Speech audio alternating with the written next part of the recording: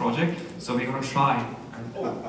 We're supposed to also show you these slides, but I skipped a lot of the slides. But let's explain it very briefly. This is the way to understand this project today. It's 5 different subject areas, which has disappeared, but will come back soon.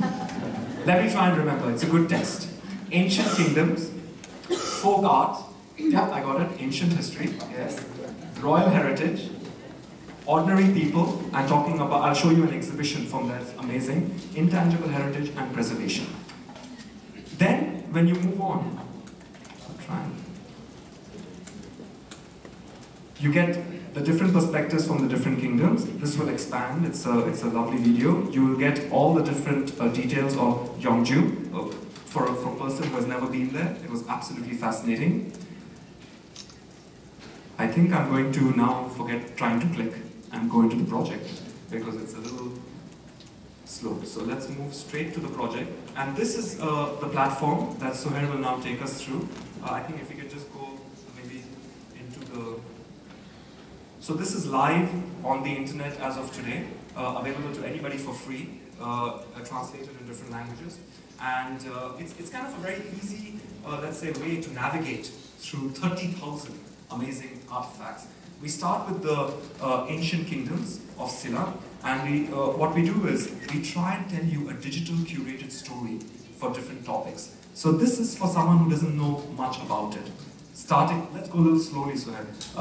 This is to explain, the rulers, then starting to go into, the location, the tombs, and as you go forward, you will start seeing that it can take an hour or 2 hours to really enjoy this presentation. And this is just one of 3,000 expertly told, stories. So there's a lot to do here. For example, if you can click, if I like this cap, for example, I can actually read more about it, but I can actually also zoom in and really get to the details. So if I'm a craftsman, a modern craftsman, and I wanted to try and see how this was constructed, it is a very valuable resource. My mother, who loves gold, is going to love this, because she doesn't care about art, but she loves anything that is gold. I tell the story every time, but it's the only story I have about gold. So, moving on very quickly, let me just pause for a second, Suhair, and show you that, as I explained, these are all individual, you could say, digital documentaries.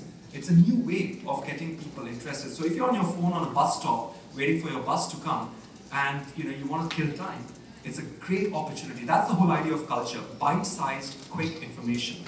And then moving on, the Joseon dynasty, and this was one of my favorite articles because, I didn't really, it's done by Professor Park Geonji, and I think Professor Park shares with us, different kind of let's say, facts that sometimes get lost in academic world.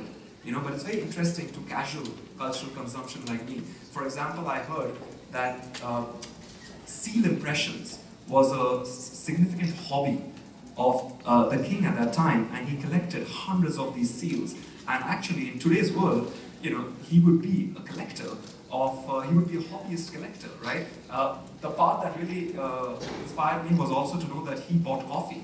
He was the first, let's say, real coffee lover in this country, and these are ways to really make these people a little bit more connected. You can relate to them because everyone wants to know who bought coffee to Korea.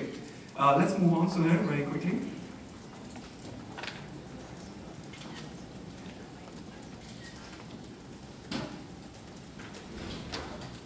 So, more exhibitions. We don't have time for them. Oh, I'm supposed to show this, so I will show this quickly.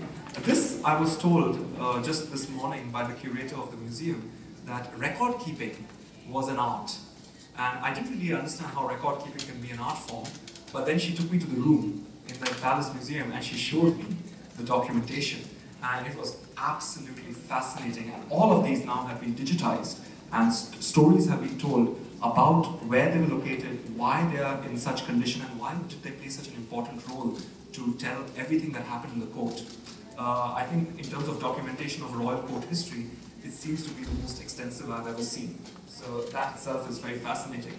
And of course, much more. We're not going to show you everything. Let's go down. Now this is for people who just want to come in through the art section. they want to come in through paintings first. And this is something we call in-painting tours, and we will click on the first one, Shipjan San Do. I hope I pronounced that correctly. I tried very hard. And what I understood is that this is really a folding screen that talks about the 10 symbols of prosperity. And what we try to do is give you a little story, and as you keep scrolling down, you zoom in directly to the different sections. And this makes the painting come alive online. Of course, it's better to see it in real, of course. But for people who don't have the access, this is another way of telling a beautiful story.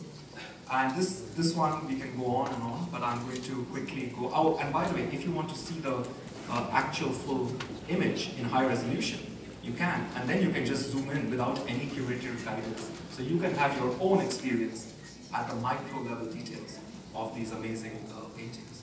So moving on quickly.